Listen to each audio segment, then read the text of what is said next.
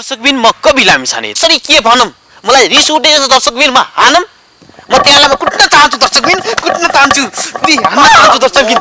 हान्न चाहन्छु उहाँले गर्दा मेरो बदनाम भयो युट्युब च्यानल कोट लाउँदैमा लाटो रिस उठ्यो मलाई त कोट लाउँदैमा दाढी काट्दैमा कपाल राम्रो गराउँदैमा अनि एउटा नाथे एउटा माइक समात्दैमा पत्रकार भन्ने आफूलाई तिमी कवि लामी कहानी हो कि के हो म थाहा छैन हेर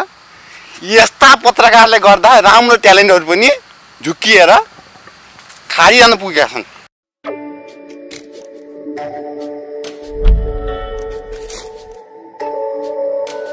दर्शकबिन म कवि लामिछाने तपाईँ हेरिदिन्छु सहारा युट्युब खबर यतिखेर हामीले तपाईलाई यस्तो व्यक्ति देखाउन गइरहेका छौं जुन व्यक्ति भाइरल भन्दा नि भाइरल भएका छन् जुन व्यक्तिको तपाईले प्रस्तुतिदेखि तपाईलाई ज्वरो पनि आउन सक्छ सँग म कुरा गर्न गइरहेको छु उहाँलाई तपाईलाई म देखाउन गइरहेको छु उहाँको म सर्वप्रथम नाम सोध्न चाहन्छु तपाईको नाम के पर्यो होला धन्यवाद दाजु तपाईले यो इन्टरभ्यूमा ल्याउनु भएकोमा मेरो नाम चाहिँ काजी बम काजी के रे काजी बम काजी काजी बम काजी तपाईको नाम हजुर तपाई यस्तो नाम लिएर कसरी भाइरल हुनुभयो भाइरल भने भाइरल नि कसरी भयो कसरी उ देखाएन त मैले उ के त्यो एक्ज्याक्टली भन्नु न तपाई प्रतिभा यार ए प्रतिभा तपाईमा के छन् प्रतिभा औलामा गर्न सकिन्छ न औलामा गर्ने हैन कि यहाँ छ कि मेरो प्रतिभा के छन् भन्नु न त म नाच्छु अरु म गाउँछु अरु म हाँस्छु अरु म नाच्छु अरु लास्टमा मतलब अब कति छ कति हैन लास्टमा मैले खतरा खतरा गीतहरु लेख्छु हाम्रो दर्शक बिनुलाई तपाईले एउटा प्रतिभा देखाइदिनुस् जुन एउटा गीत सुनाइदिनुस् ल तपाईको गीत कस्तो छ चौतारीको बर पिपलुलाई घर माया तिम्रै पर कता जान्छ र यही हो मेरो प्रतिभा कति राम्रो स्वर हैन हजुर स्वर भन्दा पनि शब्द हेर्नुस् के शब्द त्यही भएर भाइरल बनेको अनि यस्तो हो के अरु तपाईलाई यो हुन्छ नि अनि तपाईले यो अरु छ यो भन्दा अरु यो हुन्छ नि तपाईको कलाकार क्षेत्र भन्दा साइड केही कुरा गर्न मन पर्छ मलाई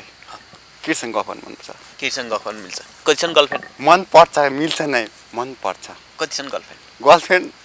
एउटा पनि छैन एउटा पनि छैन केसँग के कुरा गर्नुहुन्छ तपाईले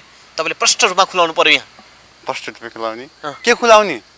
तपाईले केटीसँग के कुरा गर्नुहुन्छ यहाँ हामीलाई भन्न पर्यो ल फेरि यस्तो प्राइभेट कुरा पनि खुलाउनु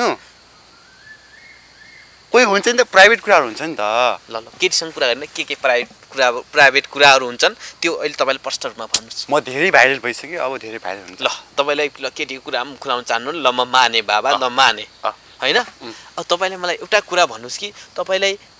यिनी कलाकार क्षेत्रमा सबभन्दा मनपर्ने कलाकार को तपाई यति भाइरल हुनुहुन्छ कसको इम्प्रेसन भएर गर्नुभयो मलाई यस्तो लाग्छ मलाई सबभन्दा मनपर्ने कलाकार म आफै अरु कोही मन पर्दैन अरु पनि मन पर्नुहुन्छ को मन पर्छ तर म मात्रै मन पर्छ आफूलाई यस्तो म त यस्तो नि पहिला म कलाकार थिएन क्यामेराले खिच्यो म भएपछि पहिला आफूले भिडियो हेरे अनि हेरेपछि म आफै मन पर्यो परेपछि त म आफैलाई मन पर्यो ल भाइ यति भाइरस हैन भाइरल कि भाइरस गरे अरे यार भाइरस ज्वरो हुन्छ के ज्वरो कसरी यस्तो तिम्रो यो प्रतिभा दर्शकलाई ज्वरो आउन सक्छ त्यही भएर तिमीले राम्रो प्रेजेन्टेसन दिइरहेका छौ हैन म तिमीलाई अरु के कुरा सोध्न चाहन्छु भन्दा तपाई बक्वास प्रश्न सोध्दै हुनुहुन्छ के कस्तो क्वेशन सोध्न मन मेरो मान्छे हाँस्नु त्यो एउटा स्वाभाविक कुरा हो हजुर रुनी स्वाभाविक कुरा हो हजुर तर ज्वरो कसरी आउँछ हजुर ज्वरो कसरी आउँछ ज्वरो त अब तपाईलाई थाहा होला नि ज्वरो भनेको तिम्रो यो प्रस्तुत देखेर तिमीलाई हार्ट टचिङ पुरा हार्ट टचिङ अनि त्यसले एक्सप्रेसन ल्याउँछ एउटा यस्तो कलाकार भनेको त यस्तो मनमा एउटा माइन्डमा तिम्रो यो पिक्चर तिम्रो यो क्यारेक्टर उनीहरुमा बसोस् त्यसलाई नै ज्वरो भनिन्छ म अरुको मनमा नबसेको भए कसरी भाइरल भयो त फेरि त्यही त तिम्रो यो युट्युब च्यानलकोबाट यो सहारा खबर हैन बाट तिम्रो दर्शकबिनले हेर्दै हुनुहुन्छ यो हेर्दै हुनुहुन्छ हेरिराख्नु पर्छ बिन कि दर्शकबिन बिन र बिनमा फरक भयो भाइ तिमीले भनेको दर्शकबिन भनेको दर्शकहरु नभएको दर्शकबिन त भएको दर्शकहरुले हेर्छन् दर्शकबिन भनेपछि कोले हेर्छ मलाई तिमीले मेरो कमेन्ट गर्यो कमेन्ट हैन त यसलाई के भन्छ सल्लाह भन्छ के सल्लाह तिमी सल्लाह दिने काम पनि गर्छौ सल्लाह म भाइरल भइसक्यो तिमीलाई भाइरल कोले बनायो म अचम्म लाग्छ भाइ हँसाउनुहुन्छ दाइले हँसाउनुहुन्छ मजाक गर्नुहुन्छ के तपाईलाई पत्रकार कोले बनायो त भन्नुस् त मेरो पत्रकार म पत्रकार सम्बन्धी पढे मैले गरे अहिले म पत्रकार बने म आफ्नो ट्यालेन्ट देखाए ट्यालेन्ट सबैले मन पराए अनि म भए ए अनि तिमीलाई यिनी अरूको नाटक साटक अरूको त्यो अग्रम बग्रम के भन्छन् तिनी गर्न आउँछ त्यो अग्रम बग्रम थाहा छैन मलाई नाटक भरि आउँछ ल गरम एउटा नाटक स्टेज खोइ त तिमीलाई स्टेजै चाहिन्छ ए बाबा तिमीलाई मैले तिम्रो अहिले इन्टरभ्यू लिइरहेछु तिमीलाई कुनै स्टेज प्रोग्राममा लगेन मैले अरे बाबा नाटक गर्नलाई त स्टेज चाहियो नि इन्टरभ्यूमा थोरै त इन्टरभ्यूमा त भलाकुसारी गर्ने हो अलि भलाकुसारी त भइरहेछ खरे अनि किन त मलाई फेरि नाटक गर भन्ने त त्यो थोरै नाटक भलाकुसारी पर्छ तिमीले एउटा आफूमा भएको प्रतिभाहरू यहाँबाट देखाऊ भनेको के भाइ देखाउने प्रतिभा देखाऊ न त ओहो बडो गजब प्रश्न सोध्नु तपाईले प्रतिभा देखाऊ न हेरौ देखाम त तिम्रो प्रतिभा देखाऊ प्रतिभा भित्रैबाट निकाल तिमीले भित्रैबाट म थोरै केटी हो यार भित्रैबाट निकाल्नलाई तिमीलाई ए बाबा मैले तिमीलाई केटी भन्छु र मजाक गर्नुहुन्छ अरे दाइले मजाक गर्नुहुन्छ नै भाइको हाँसो अति राम्रो रहेछ हो र फेरि हाँस्दिम हाँसो मजाक गर्नुहुन्छ दाइले तिम्रो प्रतिभा देखाऊ न प्रतिभा तिम्रो नामै गर्लफ्रेन्ड प्रतिभा नाम गरेर गर्लफ्रेन्ड छैन मेरो ओ भाइ तिमीले जानेका कुराहरू तिमी यो जे भाइरस हुनु कि भाइरल हुने कामहरू के छन् तिमी तपाईलाई प्रश्न सोध्नै आन्न अनि के भाइरस कि भाइरल भन्नु कि भाइरल भन्नुस् कि भाइरस भन्नुस् एउटा मात्रै भन्नुस् कि दुईटा नभन्नुस् कि म कन्फ्युज हुन्छु के इन दुईटामा कुन मन पर्छ तिमीलाई भन कुन मन पर्छ कस्तो के कुन भाइरस मन पर्छ कि भाइरल मन पर्छ अब त्यो तपाईले प्रश्न सोधे अनुसार मन पर्छ नि मलाई कुन मन पर्छ भन्न जुन पनि मन पर्छ तिमीलाई त्यसमा म भाइरस भनम त जुन पनि भाइरस किन भन्ने भाइरल भनम कवि लामिकाने भने यस्तै हो के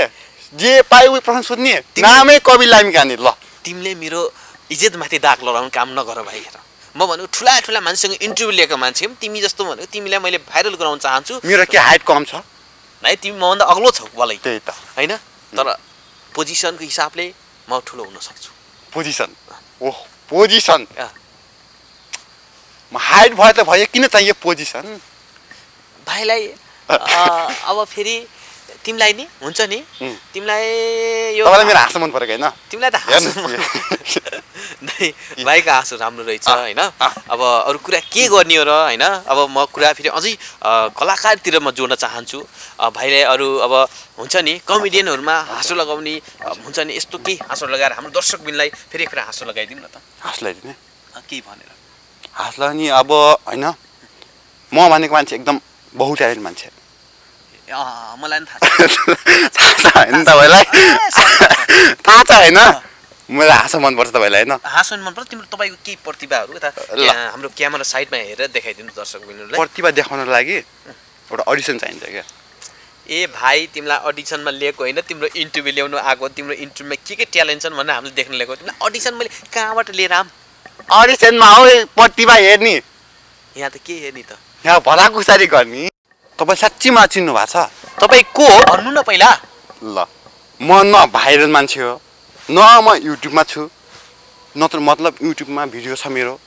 न मैले फेसबुक चलाउँछु म जस्तै ट्विस्ट छ के मेरो एउटा भाइ सेम डिट्टु फेस छ ल तिमीले अहिलेसम्म के न ढाँटेको मैले भन्न सकेनौ तिमीले म हैन भनेर उस कुरा गर्नु छ दाइ फेरि इन्टरभ्यु आएपछि को हुन्छ के कोले ढाँट्छ इन्टरभ्यु आएपछि आफू युट्युबमा देखिने भनेपछि कोले ढाँट्छ कोले नढाँटेर के गर्छ त आफू इन्टरभ्यु अरू दुनियाँले देख्ने भएपछि आफूलाई त गर्व लाग्थ्यो नि त गर्व छाती भन्नु भएन दर्शकबिन हामीले एउटा झुट्टो पात्रलाई भेटायौ जुन कुरा युट्युब च्यानलबाट बदनाम हुन सक्छ हाम्रो जस्तो युट्युब च्यानललाई आज त्यो देखेर मनमा के भएको छ दर्शकबिन उहाँ जस्ता व्यक्तिलाई एउटा युट्युब च्यानलमा के यस्ता च्यानलहरुमा कहिले पनि देखाउनु हुन्न उहाँले गर्दा हाम्रो बदनाम भएको छ हाम्रो टिमको आज यत्रो टाइम लस भएको दर्शकबिन उहाँलाई म के कसरी के भनम मलाई रिस उठेको छ दर्शकबिन म हानम म त्यसलाई म कुट्न चाहन्छु दर्शकबिन कुट्न चाहन्छु पुरै हान्न चाहन्छु दर्शकबिन हान्न चाहन्छु उहाँले गर्दा मेरो बदनाम भयो युट्युब च्यानल मार्यो ओयो ओ कोट लाउँदैमा भन हैन मलाई हाँसो मन परेको नि तपाईँको हाँस न त हाँसो मन परेको नि मेरो कोट लाउँदैमा लाटो रिस उठ्यो मलाई त कोट लाउँदैमा दाढी काट्दैमा कपाल राम्रो गराउँदैमा अनि एउटा नाथे एउटा माइक समात्दैमा पत्रकार भन्ने आफूलाई तिमी कवि लामिकाने हौ कि के हो मलाई थाहा छैन हेर यस्ता पत्रकारले गर्दा राम्रो ट्यालेन्टहरू पनि झुक्किएर खारिरहन पुगेका छन् म अस्ति मेरो भाइ छ नि त उसको बदनाम भएन भयो कि भएन त्यही भएर पत्रकार भनेको पत्र पत्र पत्र पत्र मिलेर बनेको हुनुपर्छ त्यत्तिकै पढे अरे के पढेको पत्रकार पढेको पत्रकार पढेको त जान्नु परेन बुझ्नु परेन मैले बुझिरहेको छु भाइ तिमीले मलाई धेरै टेन्सन नदेऊ त्यही भएर मलाई यो लिएको भाइको ठाउँमा मलाई ल्याउने के थाहा त के थाहा त मलाई भाइ तिमी जस्तै छौ ऊ अब मलाई होला त भनेर इन्टरभ्यु यस्ता हुन्छन् पत्रकार तिमी जस्तै अरे असल के हो थाहै छैन जसलाई त्यसले तिमी जस्तै हामीलाई झुक्काइयो दर्शकबिन हामीलाई झुक्काइयो यहाँ धेरै झुक्काइयो दर्शकबिन यस्ता जहिले नाथे कलाकार भनाउँदाहरू जुन एउटा देशको गहनालाई आक्षेप पुगेको छ दर्शकबिन देशको गहना कुराहरू युट्युबबाट हटाइयोस् हटाउने नि पुरै हटाउने यस्ता पत्रकारलाई पनि हटाइयोस्